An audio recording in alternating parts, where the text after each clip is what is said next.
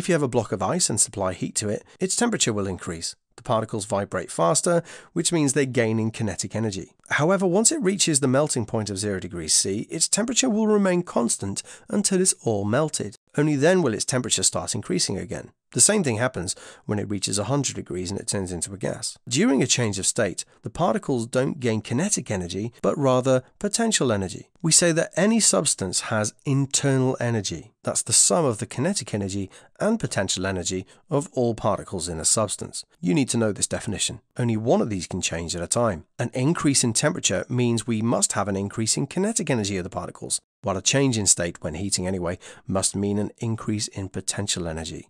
We have equations for both of these energy changes. Specific heat capacity. This tells you how much energy is needed to raise 1 kilogram of a substance by 1 degree Celsius. SLH of a substance tells you how much energy is needed to change the state of 1 kilogram of it.